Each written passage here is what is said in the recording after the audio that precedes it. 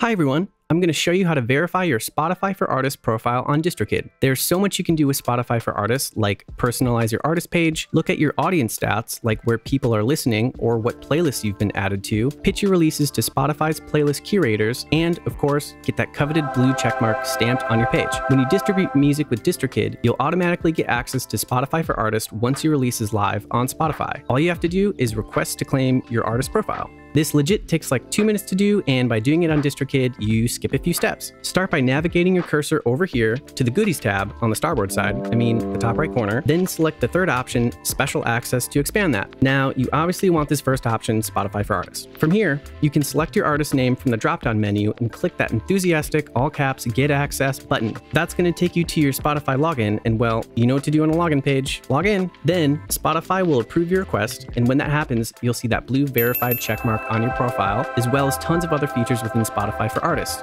And it's that simple. Thanks for watching.